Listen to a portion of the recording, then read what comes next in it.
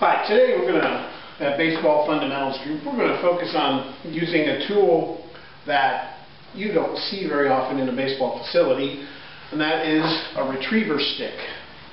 You can get this retriever stick at any local pet supply, or you can also go to, you know, a Walmart or a Kmart or something like that. The nice thing about this stick is it gives us the ability to self-correct any problems we might be having with our swing.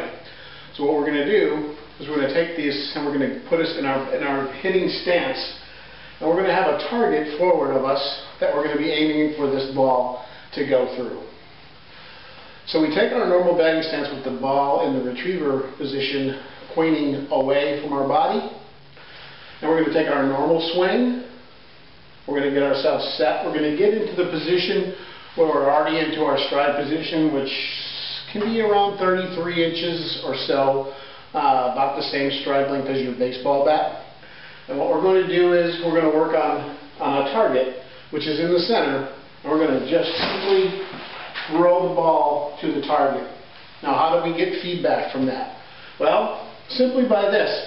When we're making our swing, if we're going to be bringing our knob to the ball first, it's going to allow us to retrieve the ball in a straight path, which is where we're aiming.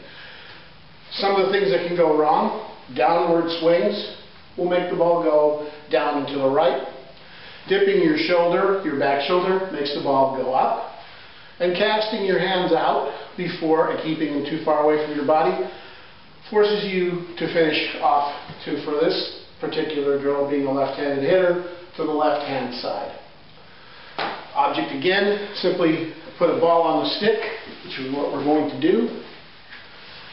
Put a ball on the stick, take our stride, get ourselves ready, and try to hit the target every time. If we can do 25 of those in a row, we can move on to our next drill. Thanks.